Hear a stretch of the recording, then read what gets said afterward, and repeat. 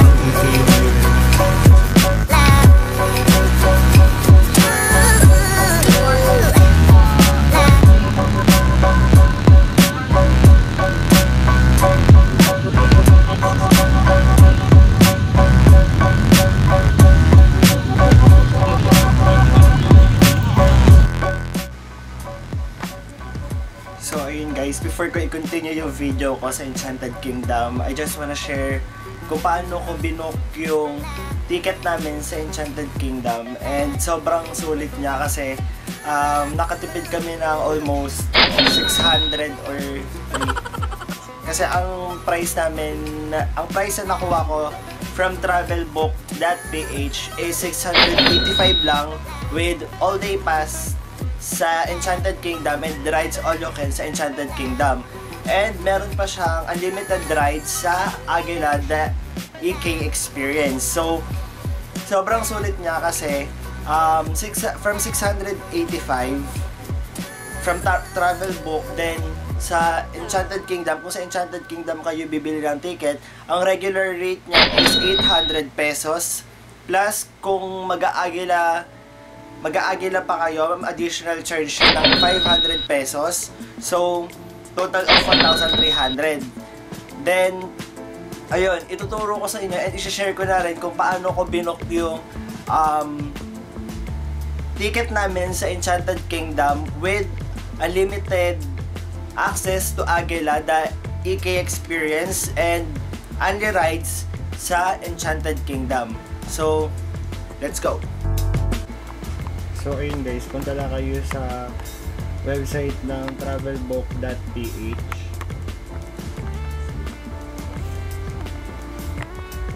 Then click for ticket and attraction. Then tickets or theme park. Then tickets or theme park.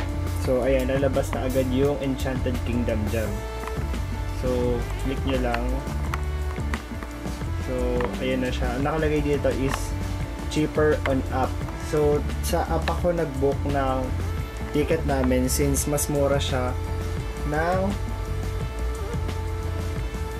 So, ito na yung app ng Travelbook.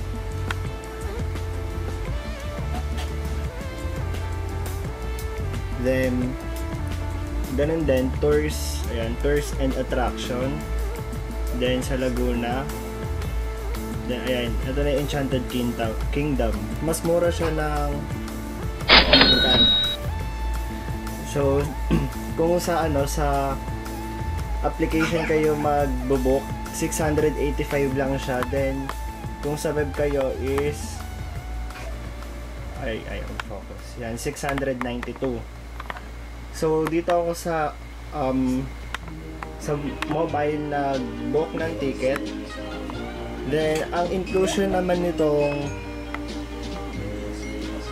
ticket na to from Traveloka is ayan, makaka-avoid ka sa mahabang pila sa front gate, which is yung dun sa main gate ng Enchanted Kingdom. Then express pa siya via QR code. Then, ini-scan lang nila dun yun pagkadating nyo dun. Then, with unlimited rides and bonus access to Agila the EKsperience, the first flying theater attraction in the Philippines.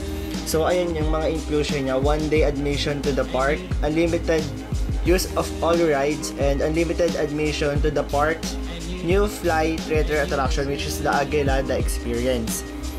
So ayun nga, may mga exclusion siya, which is yung 7D theater, yung extreme paintball, yung foot reflex, chair massage, laser mission, single-seater fun cart which is 380, double-seater fun cart 470, and Ghostbuster, and ayun, 100 pesos.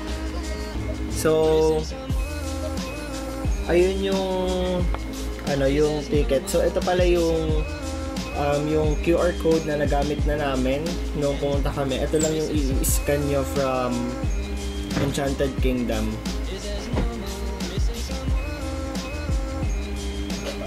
Ito lang yung kailangan nila. Then details. So ayan, nandito sa loob yung tickets. Then ayan yung QR code. So apat kami, 2740.32. So ayan, let's go back to Enchanted Kingdom. Missing someone.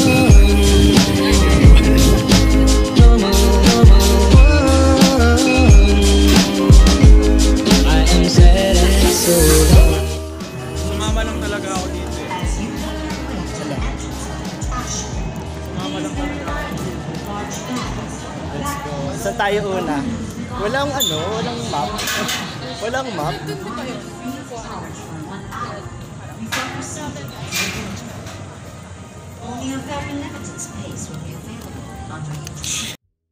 Tubig na ininom ko, sinuha ko kagad.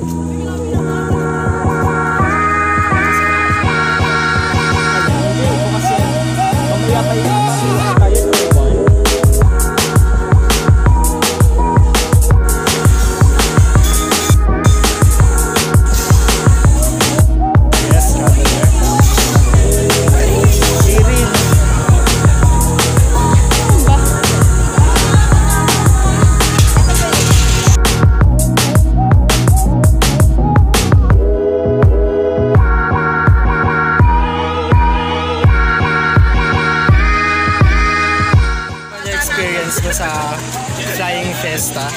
Kaya pa. Sino ka ba? Hindi pa naman. Ang hangin.